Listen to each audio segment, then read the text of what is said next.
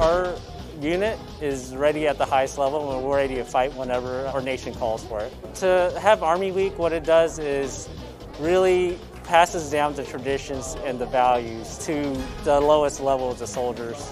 I was the youngest here, being 18 years old. Honestly, I was very nervous when I actually got to do it with the general and the command sergeant major. It felt really relieving having them by my side, guiding me. It's a way to kind of really drive home the traditions and what the Army really represents as a team environment, not just an individual success. Looking back at what the organizations have been doing and the leadership driving soldiers, motivating them every day to achieve success. And that's reflective of what they've been able to achieve during Army Week, and really to highlight the success and honor what has been taking place over the last 246 years of Army service.